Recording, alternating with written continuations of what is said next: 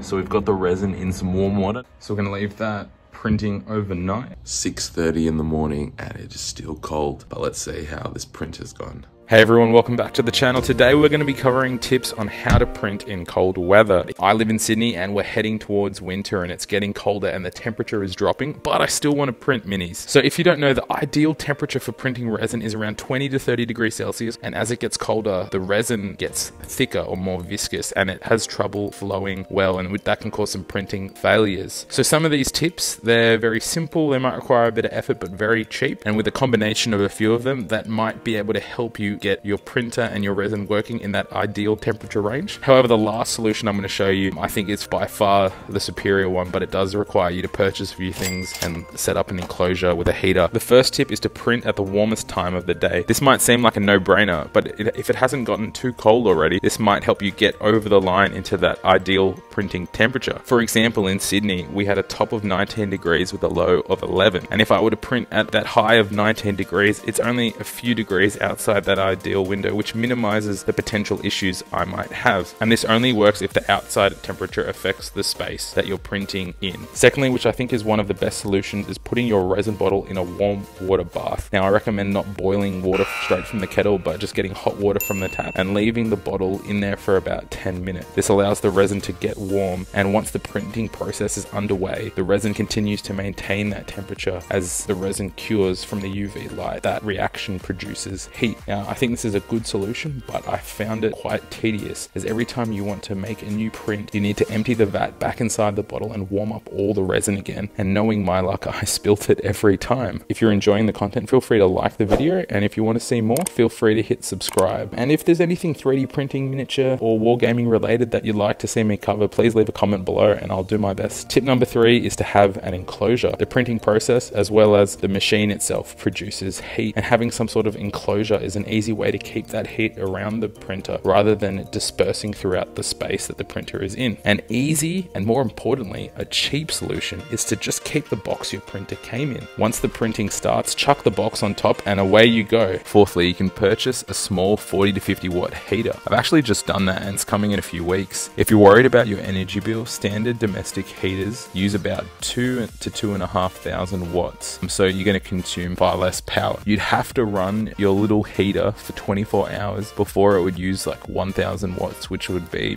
I don't know, 40-50 cents. So I gave it a go. I only did a combination of putting the resin in a warm water bath and putting an enclosure over the printer. It is currently 17 degrees apparently, according to the weather app, so I'm going to try my best to see how this print goes and hopefully it stays warm. I did this with some Puppets War Demons, as I only had 8 models and wanted to get a nice round 10 for 2 5-man squads. Once that was done, I finished printing a proxy orc war boss from Puppets War. Unfortunately, there was a fail near the end of the print with one of its arms. Yeah, so it's actually quite hard to tell, was that a resin fail because it was too cold, or was that just the support wasn't there on the arm? Because it did just fail on the arm and all the other pieces were fine. Yeah, there's a lot of variables. I can't amount that to the cold. Luckily, I was able to cut the STL and reprint just that arm and attach some green stuff and cover it with a shoulder piece, so it came out nicely. And I'm hoping to paint it in an upcoming video.